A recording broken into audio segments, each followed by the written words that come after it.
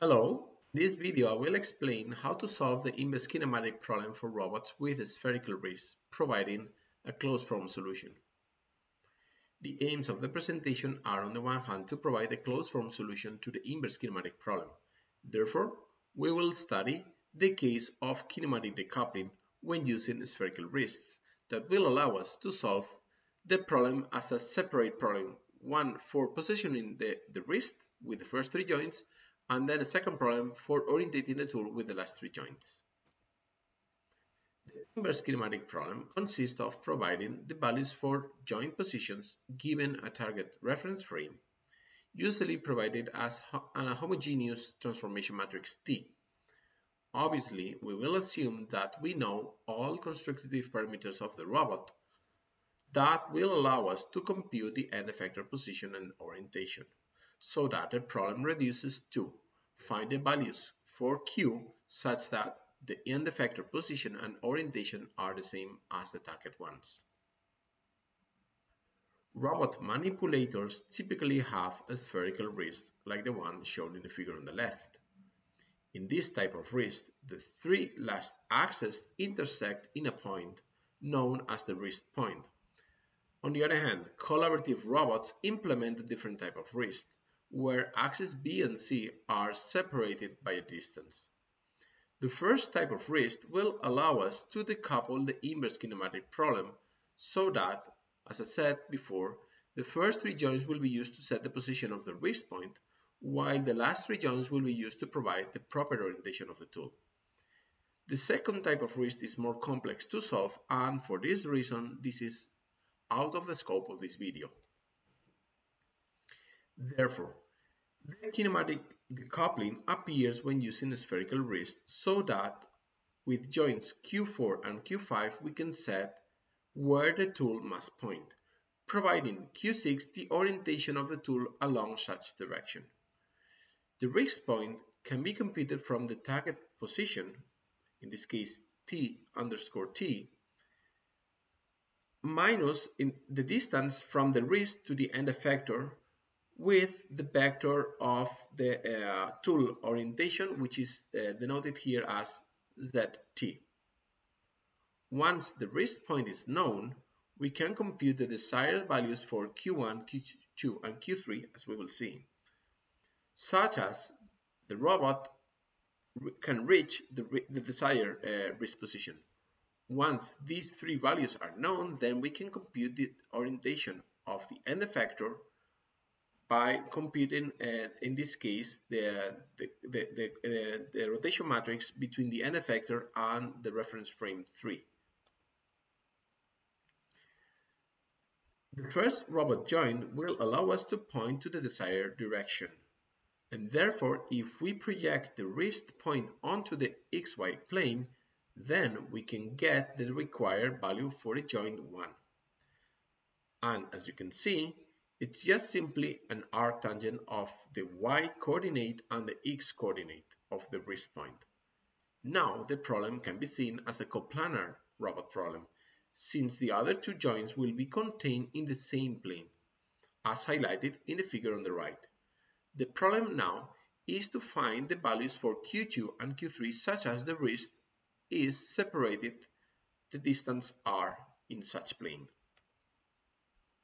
Therefore, considering the problem of the coplanar robot with r being the separation of the wrist point and PWZ minus L1 the height of the wrist point with respect to the first reference frame, then we can observe that the problem can be solved by decomposing the robot structure into several triangles.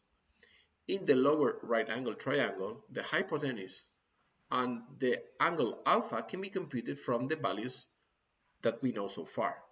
Also, the distance L5 from the upper right angle triangle can be computed from the distances of the parameters L3 and L4. In the end, there's a triangle in the middle formed by the sides L2, S, and L5 that all of them are known. So once we know the size of that triangle, that means that we can use the cosine theorem to find out the values for any angle inside that triangle. In particular, we can compute the angle beta that, together with alpha, will provide the value for the joint Q2.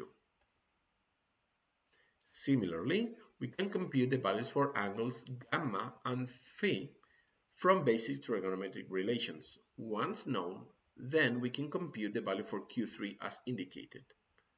A very common case is when the distance of the parameter L3 is 0, which simplifies the formula as indicated below.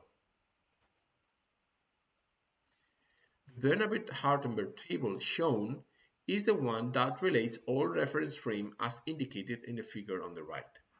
So the idea now is that if Q1 to Q3 are known, then we can compute the orientation of the third link, expressed with the matrix R03. Our goal now is to find out the values for Q4 to Q6 so that the symbolic expressions for the orientation of the end effector with respect to the third link matches with the target orientation. Therefore, if R03 is known and RT is a problem datum, then that means that we can also know the numeric values for the matrix R36, that is, the end effector with respect to the third link.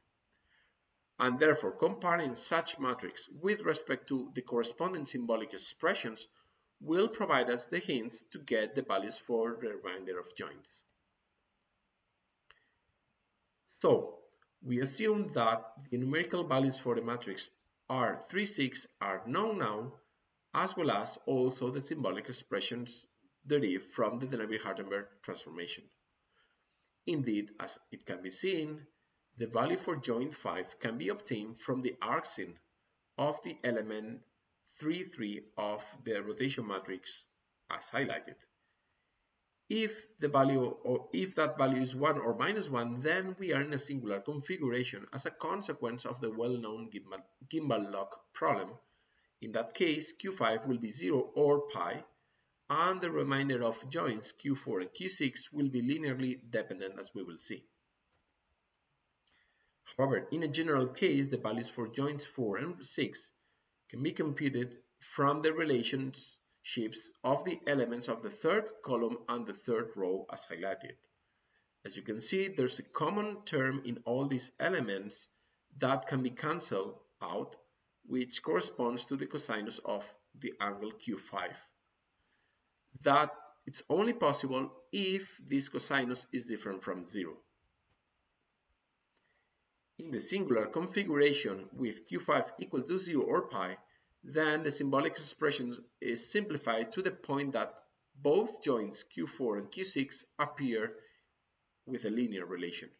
That means that there are infinite possible combinations that satisfy the equation, which implies that we need to solve or to provide, an arbitrary value for one of the joints and then compute the remainder joint once we have provided the arbitrary value for the first one.